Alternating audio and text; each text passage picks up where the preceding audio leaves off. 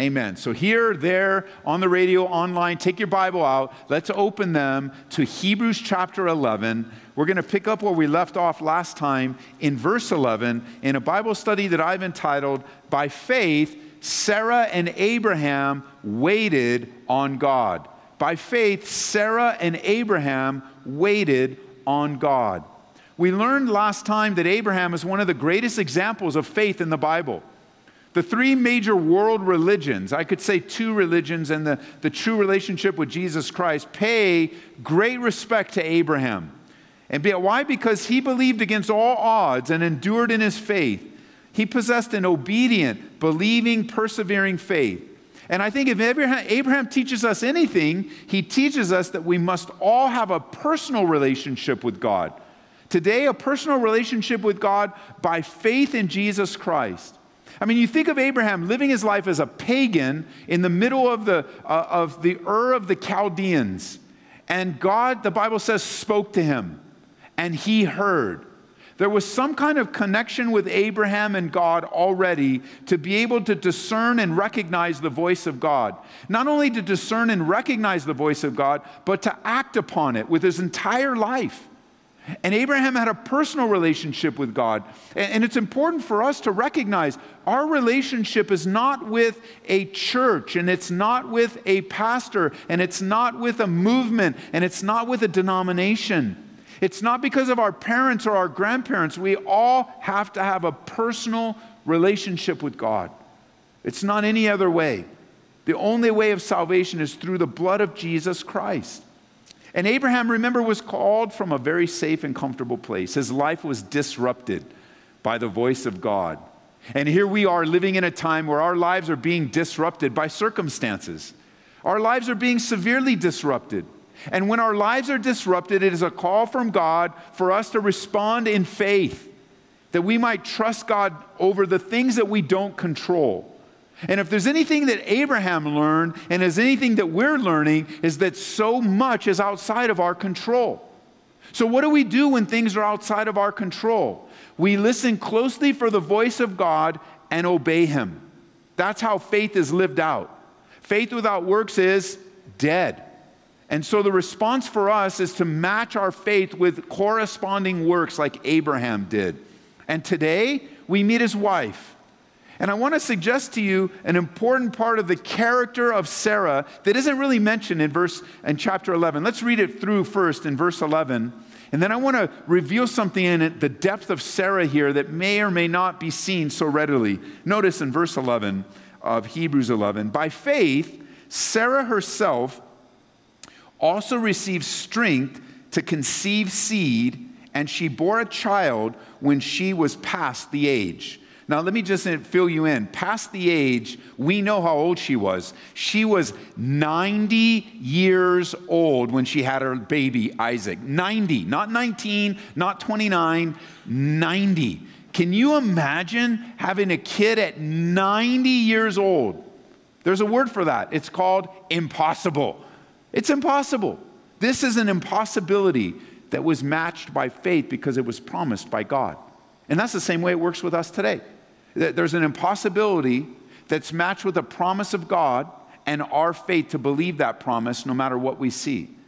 And there was a long time before the promise came. But at 90 years old, not only was it a practical impossibility, but she literally did not have what it took inside of her to conceive a child. It was God that did the work inside her womb. She was 90. Do you get that number, 90? And notice, the faith was based on, at the end of verse 11, she judged him faithful who had promised. Therefore, from one man, and him as good as dead, were born many of the stars of the sky in the multitude, innumerable as the sand which is by the seashore. I don't know if you've ever, maybe at the reservoir, but you've been to the beach, you get just get a palm full of sand, just a palm, and try to count each of the grains. You're going to lose count pretty quickly. It's all going to move, it's going to shift, and just trying to count the grains in your own little palm. But can you imagine just looking up and down the beach thinking, man, my descendants are going to be more than just this little beach or every beach everywhere around the world. This was a monumental promise that we're going to get to in a moment in Genesis. But this one man, because of the faith of Sarah, he connects the promise of God to Abraham's descendants to the faith of Sarah. She's a very important part of God's will for you and for me. You could say today that you and I are followers of Jesus Christ because of the faith of Sarah. I know Abraham gets a lot of attention, but Sarah in the shadows had just as much faith. And together, they are finding themselves following God. So Sarah, it says, because of her faith, she has a baby. Then the promise is fulfilled. And then there's a little parenthesis in verse 13 where it says, these all died in faith, not having received the promises, but having seen them afar off. Abraham and Sarah never saw this. They saw Isaac, but they didn't see the fulfillment of all the descendants. And it's still happening today. They didn't get to see it, but notice, having seen them afar off with eyes of faith, they were assured of them, embraced them, and confessed that they were strangers and pilgrims on the earth. For those who say such things declare plainly that they seek a homeland. And truly, if they had called to mind that country from which they had come out, they would have had opportunity to return. But now they desire a better, that is a heavenly country. Therefore, God is not ashamed to be called their God, for he has prepared a city for them. Then jump back to verse 10. Abraham waited for that city which has foundations, whose builder and maker is God. This is a fascinating thing. And, with Abraham, we can kind of get the sense that he followed God because he heard God's voice, and he says, okay, God, I'm ready to go. But I want you to consider that Sarah did not get a heavenly visitation by God in that original call. It came to Abraham. Abraham's the one that heard the voice, and he's the one that left. Sarah was in a different place. Sarah had to believe God, and she exercised that by also believing her husband. Now, that's pretty huge. She had to trust that God was speaking to her husband. And that speaks to depth of integrity, because there are times in our lives where God will bring us to a place in our marriage, in our friendships, in our relationships, in our church family, where we have to place our trust in someone that they are truly hearing from God. And I have to say that a lot of marriages are upside down today. A lot of ladies specifically, let's speak of it in the context of Sarah here. A lot of women, a lot of wives today have a hard time trusting their husbands. And because they're having a hard time trusting their husbands, they have a hard time trusting the Lord. Or you could put it this way, they have a hard time trusting God, and so therefore they have a hard time trusting their husbands. Hey, let's face it. Many times it's because the husband is not leading the home as God has instructed you. You are not being the man, the godly spiritual man of your home. And so you make it harder for your wives to trust you and for your wives to trust God because of what you've heard or what you've received. You make it harder. And it's not exclusive. We're taking the wives to the husbands here because that's the context, but it's also the other way around. A lot of division in our homes, a lot of division in our friendships, a lot of division in the church has to do with not being able to trust God enough to trust the people in our lives. To have that confirmation of the Holy Spirit, that my spirit bears witness with his spirit, that the direction that a pastor's taking, a direction that a leader's taking, or in this case, this is monumental. This is a life-altering decision that's being made. And Sarah not only trusted God, but she trusted her husband. And that encourages me, and it should encourage you.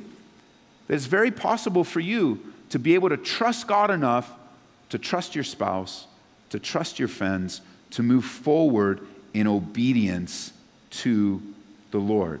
Let's go back to Genesis for a moment. Genesis chapter 13. Let's look at this unfolding of the promise, and then let's find where Sarah comes in, where Hebrews 11:11 addresses directly. In Genesis 13, we have the episode between Abram and his nephew Lot as they're heading out, wandering around. And I want to give you the highlights of it instead of reading it straight through. But you'll notice as in verse 1 it says, Abram went up from Egypt, he and his wife and all that he had, and Lot with them. They started heading to the south.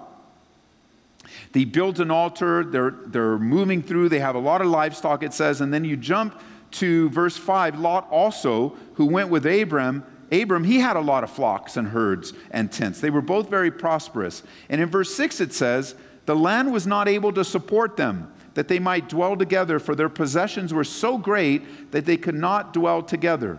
Now, this is a neat encouragement just for a moment, because sometimes people associate faith with, well, I just have to sell everything and I've got to walk barefoot through Aurora and Denver the rest of my life, preaching the gospel if I'm going to be that man and that woman of faith. But this is an example of Abram and Lot. And you know that Lot had struggles in his faith right now, in his relationship, because he, instead of yielding, as we'll see in a moment, to Abram, he chooses for himself, and he makes a big mistake for his family that he's going to pay for the rest of his life.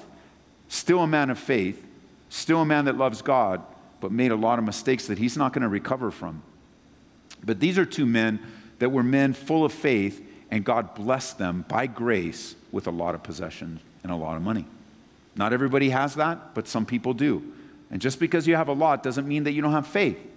It's just a temptation, isn't it? To trust in what you have and instead of trusting in the Lord. And it's just a temptation. But they have a life of faith doesn't mean God won't trust you with stuff. But if God does trust you with stuff, if he does trust you with a lot of money, if he does trust you with a lot of possessions, make sure that you realize they belong to him and are to be used for him, for his glory. It's all his stuff anyway. We just have it on loan. It doesn't belong to us. God owns everything.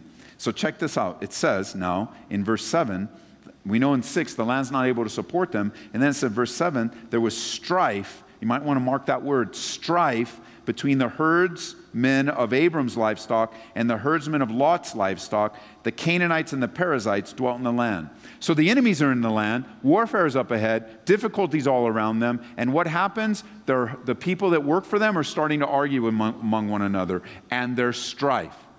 And that strife between the people are going to come into Lot and Abram's life, as you notice here in the very next verse. So Abram said to Lot, please let there be no strife between you and me, and between my herdsmen and your herdsmen, for we are brethren.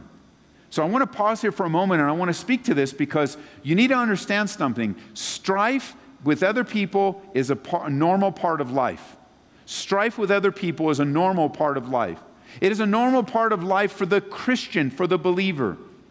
I wouldn't be surprised if you watching online, listening on the radio, those that might be here, that you haven't had strife with someone in this church, that there may not have been some issue of strife. It is normal and common. It's unfortunate. In my life, I'd like less of it, but there's always strife in our lives. And I don't know if you've noticed, in Abram and Lot's issue, this is how strife often happens. You've got person A and you've got person B, and they're getting along just fine until person C, a mutual friend or a mutual acquaintance, they start up something, and now if you look at some of the strife you're in, most of your strife actually isn't with the other person. It's because of a third person. It's somebody else. And let me illustrate it further. This happens a lot in families, where you've got parents that are just going along, enjoying life, yay, and then their kid does something. And when their kid does something, dad wants to do one thing, wife wants to do another thing, and now what happens? Strife between parents. It was the kid that did it, but now there's strife. No, I want to do this. No, we should do this. No, you're too harsh. No, you're too kind. And before you know it, the kid's getting away with whatever he did, and you're arguing for the next week, and one of you, most likely the guy, sleeping on the couch. There you are. And what happened? And it doesn't have to be a little kiddo. I kind of point to a little kiddo. It could be your adult kids causing strife. And it's actually not between you two. It's because of a third party. You say, Ed, how do you know so much about that? Well, that's how I grew up.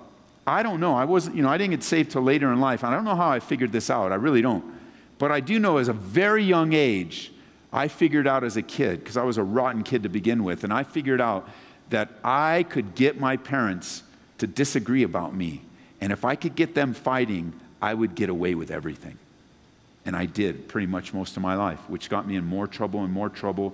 And I felt I had to apologize to my parents after I got saved, as I finally recognized how much dissension I caused in their marriage. It was horrible. And if you look at your own life, strife is usually because of a third party. That's why the Bible says if you've been offended by someone in Matthew 18, you're to go to him and him alone and work it out. Talk about it. You're not to talk You're to talk to the person. You're not to talk about the person. And God can use that to resolve, especially in your marriages. Strife is a part of life. And let me just say this in Abram's life, because if you see, Abram says, hey, look, we don't want any strife. In verse 9, the whole land's before you. Just choose something. You choose, and I'll choose the opposite. We need to separate, and you choose first, Lot. Now, Lot, he chooses. He chooses the area of Sodom and Gomorrah. It's going to ruin his family. It's going to ruin his legacy. It's going to ruin his effectiveness. And yet, Abram just said, okay, you choose, and I'll choose the other way. We can't have this anymore. And I want to add one more thing before we move on, and that is sometimes God uses the strife in your life to get your attention, to cause you to cry out in prayer. Sometimes God uses strife to cause humility and brokenness in your life. Other times God uses strife to remove someone out of your life. You see, in order for Abram to receive the promise we're going to read in a moment, he needed to have Lot removed from his life. That had to happen first. That's why we started. You go, Ed, where's this with Sarah and Abram? We're talking all about Lot. Well, I want to show you something. I want you to realize this. Sometimes there has to be a removal of someone out of our lives before we're able to move forward in faith. And God uses strife here to separate. It's not permanent. It's not a permanent separation, because when Lot gets in trouble, Abram's going to go save him. So it's not permanent. But sometimes in our lives, we have to let go in order to lay hold of. We need to let go of. In this case, Lot he loves the world more than he loves God. And it's affecting Abram. It's causing strife. Sometimes it's just a believer that just really doesn't, they love the world more than they love you. They love the world more than they love God. And God says, look, I'm going to use strife to separate you for a season. I'm going to use strife to get you to myself, because the Bible tells us to separate ourselves, but I'm telling you, most of the time we don't like making that decision. Most of the time we don't want to make that decision. So what will God do? He'll use circumstances, he'll use strife to make that decision for us. Could be that it's not maybe a believer that's kind of backslidden that's affecting you. It could be an unbeliever. And God's using strife to get your attention and separate you for a season. Oh, it's not that you shouldn't have any unbelieving friends and pull yourself out of the world. Absolutely not. We're building bridges to a lost world. But in those close, tight relationships, God could be using strife to separate you from people so that you can hear and enjoy the blessings of God and receive fresh new promises so you can move forward by faith. Remember, the Bible says, do not be unequally yoked with unbelievers. 2 Corinthians chapter 6, verse 14. In 2 Corinthians 6:17, it says, therefore come out from among them and be separate, says the Lord. And there might be people in your life right now that are hurting you, not helping you, taking but not giving, draining but not developing. And they're sapping you of your spiritual strength and effectiveness. Those that don't encourage you but discourage you. Those that don't help you but tear you down. They don't build you up but cut you out. That you need to separate from them so you can hear the voice of the Lord. Because that's exactly what happens in verse 14. It says, the Lord said to Abram after Lot had separated from him, lift your eyes now and look from this place where you are, to the north, to the south, to the east, and to the west. And all the land that you see I'll give to you and your descendants forever. By the way, the descendants that are more than the sand of the seashore. I'll make your descendants as the dust of the earth. So if a man could number the dust, then your descendants could also be numbered. Arise, walk in the land through its length and its width, for I'll give it to you. And then Abram moved his tent, went and dwelt by the terebinth trees of Mamre, which are in Hebron, and he built an altar there to the Lord. There needed to be this separation before the promise came. And in life, you just need to expect conflict and division. In this church, you just need to expect it.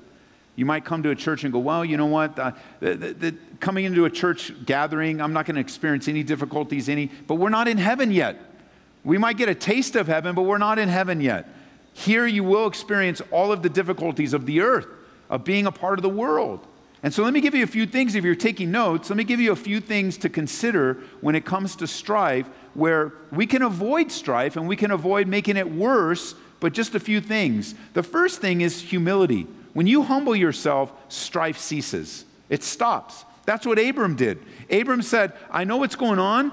I know the strife, but you know what, Lot? Pick somewhere.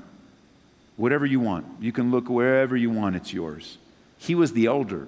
This is something he should have done. He could have said, I'm taking the good ground. Lot, you take whatever. But he humbled himself. You'd be surprised the power of humility. Secondly, when it comes to strife, I want you to remember that it happens. Don't be surprised. Sometimes you're the cause of strife. We think of strife someone else, but sometimes you're the cause. Sometimes it's your flesh. Sometimes it's your inability to obey. Sometimes it's me. Sometimes I cause stress as a human, as a fellow believer. And I need to remember it's there and that I can be a part of it. Like I could be the cause of it. It's not just them, it's us. We're a family. We're the family of God. We're the body of Christ. And so no, don't be surprised when it happens. Thirdly, it's important to put on the mind of Christ. And you say, Ed, what do you mean? Well, you need to think of things the way Jesus thought of things. And one of the ways that really encourages me is how Jesus, he always did the Father's will. What's going to bring the most glory to God? Think about what that would do for everything in your life besides strife. How it would help how you post and how you talk and how you write emails and how you treat people at work and how you serve your neighbor, just to glorify God and build the kingdom. And then finally, number 4, emphasize what's important. If you do have a conversation with someone to try to resolve things, just make sure you talk about what's important. Emphasize the main things. Don't get all personal and don't, sometimes we'll try to resolve something, but we'll place all kinds of burdens on the other person. And you might even use this phrase. Be careful when you use this phrase. When you say to someone, you made me feel. Well, actually, nobody makes you feel anything. Your feelings are a response to someone's actions. So when you're talking about some sin or issue, it's not you made me feel. You want to focus on the words you said were wrong. The actions you took were not what I see in the Bible. But how you feel is not someone else's responsibility. You guys with me so far? Say amen and home. Say it out loud. Even the kids with me. We often make things worse when we lay burdens on people that actually aren't the issue. Lot gets to choose. He moves on. We get the promise of God. We see God interacting with Abraham. Lift up your eyes. Check this out. Why? Because they have a relationship. And then there's Sarah. And notice in chapter 18 of Genesis, this is so cool. Like chapter 18 now, there's this visitation, it says in verse 2, of 3 men. They come to deliver a promise. Many believe that one of these men is a pre-incarnate appearance of Jesus Christ, which is great according to verse 3. And then it says in verse 9, it says, where is Sarah, your wife? And he said, this is Abram talking, here in the tent. And he said, I will certainly return to you according to the time of life. And behold, Sarah, your wife, shall have a son. And Sarah was listening in the tent door, which was behind him. Now Abraham and Sarah were old, well advanced in age, which we already know. Sarah's 90, Abraham's in his hundreds. Sarah had passed the age of childbearing. Therefore, in the promise of God, what does Sarah do? Laughed within herself, saying, after I've grown old, shall I have pleasure, my Lord being old also? And the Lord said to Abraham, why did Sarah laugh, saying, shall I surely bear a child since I'm old? Is anything, if you don't have this marked already, you need to in verse 14, is anything too hard for the Lord? So answer this out loud, whether you're here or watching online. Is anything too hard for the Lord? No, absolutely not. And I know you have a lot of hard things in your life right now. And I know you have a lot of impossibilities. I know we don't have this exaggerated example like Sarah where she's 90 years old. The promise came earlier than that she would have a baby when she was past age. And obviously that's not the promise to us, but I wonder what impossibility. I can't help when I hear that word impossible, think of a situation that's absolutely impossible in my life. It cannot be solved by humans at all. It can't be resolved by logic. It can't be resolved by by common sense. It can't be resolved by reasoning. It can't be resolved by begging. It can't be resolved by any other means than God intervening. And he's allowed that into my life for the last 7 years and more. It is impossible. And we've tried in human ways, and it doesn't work. Only God's going to be able to solve it. And I wonder what impossibility. You have a situation with your son right now, with your daughter. It isn't going to be your words. It's going to be your love. It's impossible. Only God can make this work. Only God can bring encouragement. Only God can help. And that's where they're at. They have a promise, but only God can do it. But then if only God can do it, is anything too hard for God? No. No, nothing's too hard for God. At the appointed time, he says in verse 14, I'll return to you according to the time of life, and Sarah shall have a son.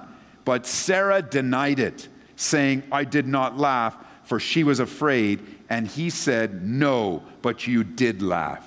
By the way, you know how you keep things inside. You know how you have an inside voice. You know how if you laugh, you might chuckle, you might be cynical inside. We may not know, but God knows. God knows. Everything's revealed. So it's not okay just to keep things in. It's better to repent and release things. But let's come back to Hebrews 11 as we wind down here. How is Sarah remembered? She laughed, she lied, and she doubted God. Genesis. She laughed, she lied, and she doubted God. And how is she remembered in verse 11? By faith, Sarah herself also received strength to conceive seed and bore a child, because she judged him faithful who had promised.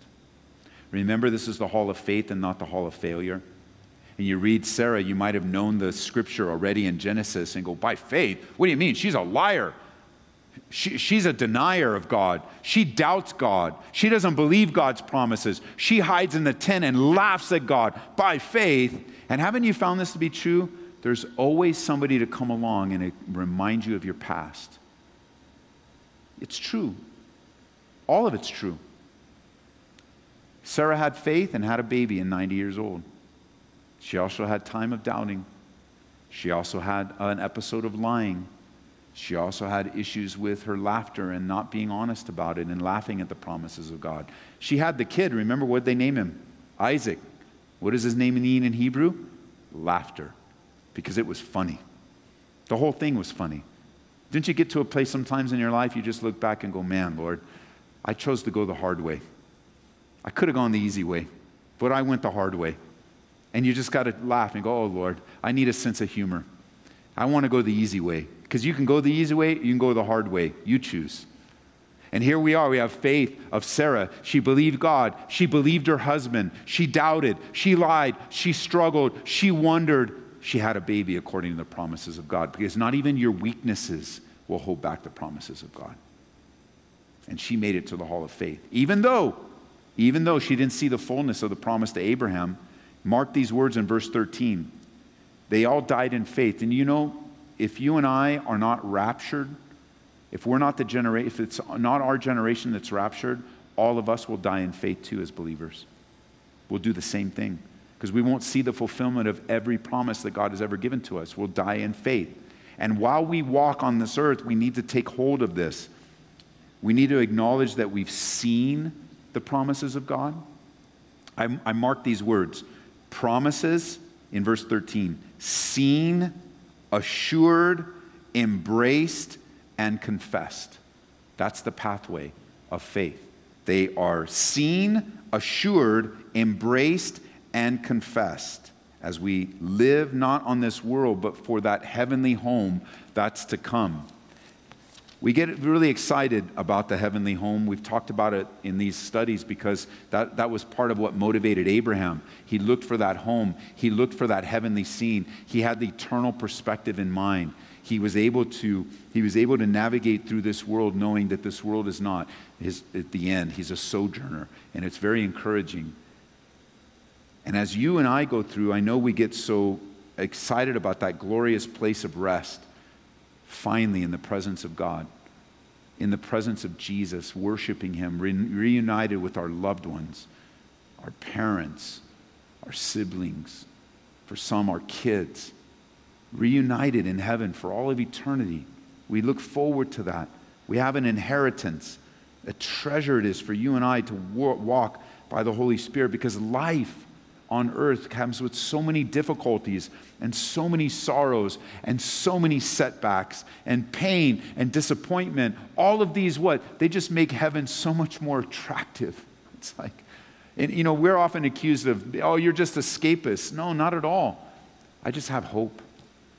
I have hope that there's a better day coming. I have hope of the promises of God being fulfilled. I have hope that His word is true beginning to end. I don't want to escape. I want to be faithful while I'm here. I mean, I guess in one way I do want to escape pain and difficulties, but I'm learning that ain't going to happen. God's going to use it in my life. That even the worst days in my life will become the best days when God has redeemed them in my life. And so in some respects, sure, I would love to escape difficulties, but as I look at the world today and I look what we're involved in, I want to remind you, church, that we were born for this.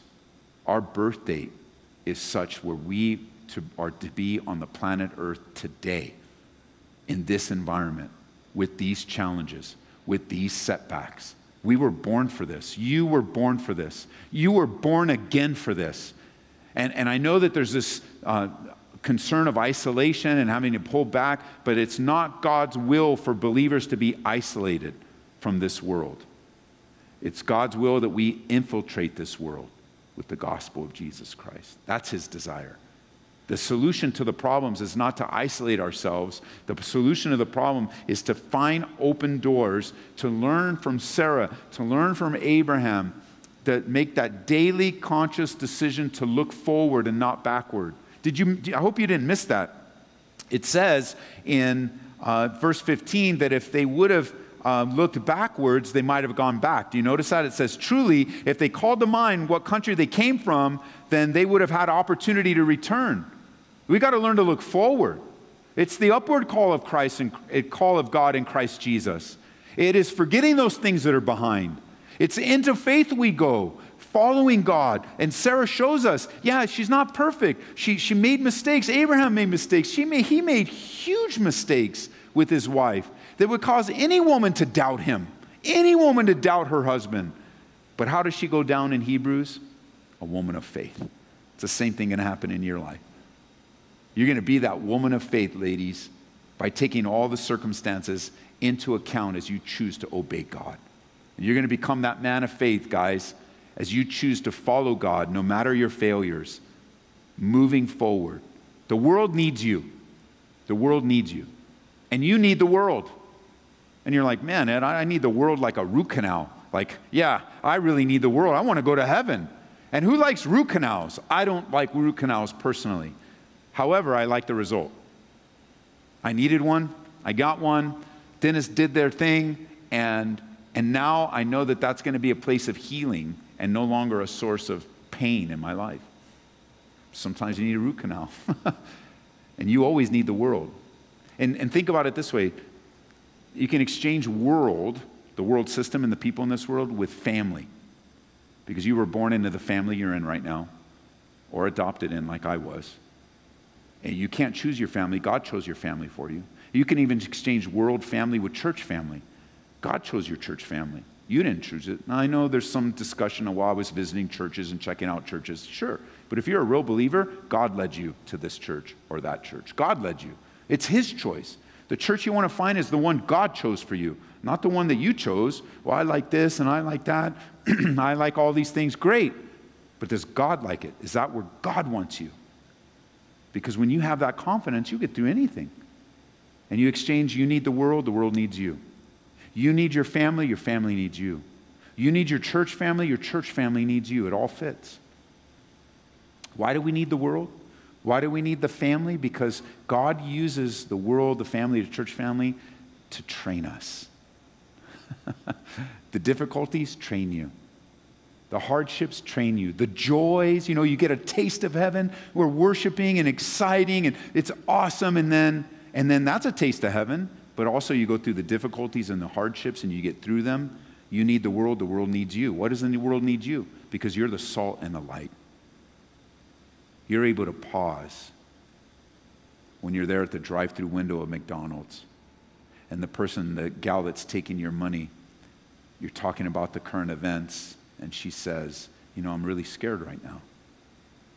And you pause there and you say, well, can I pray for you right here? You there and me in my car, I want to pray for you.